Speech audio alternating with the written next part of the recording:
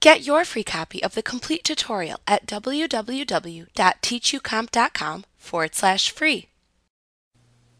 Once you have created a chart that you have formatted in the manner that you like, you can save the chart as a custom chart template.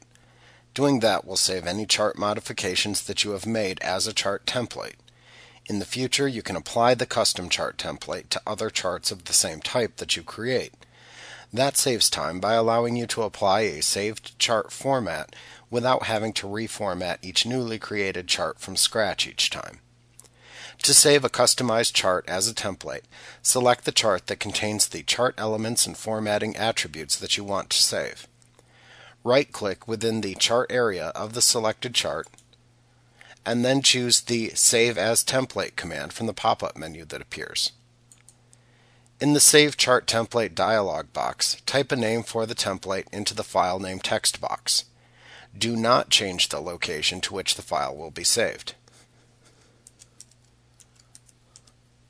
Then click the Save button to finish saving your chart template. In the future, you can apply the saved custom chart template to any chart that you create.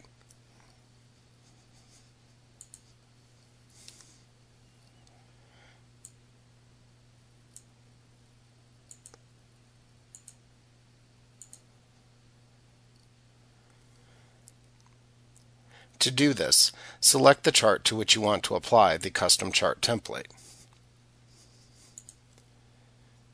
Then click the Change Chart Type button that appears in the Type button group on the Design tab of the Chart Tools Contextual tab within the ribbon.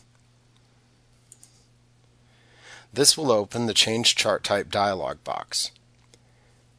Click the Templates category from the list at the left side of this dialog box, and then select the desired template to apply from the list of saved templates that appears at the right side of the dialog box. Then click the OK button to apply the template to the selected chart.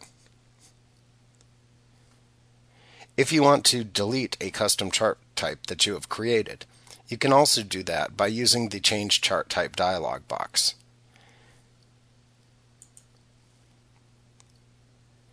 Now, in the Change Chart Type dialog box, click the Manage Templates button in the lower left corner of the dialog box.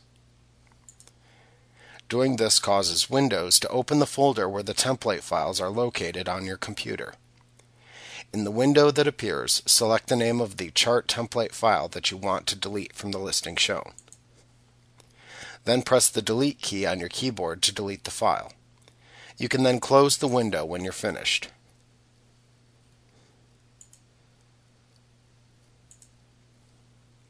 Then click the Close button in the upper right corner of the Change Chart Type dialog box to close it.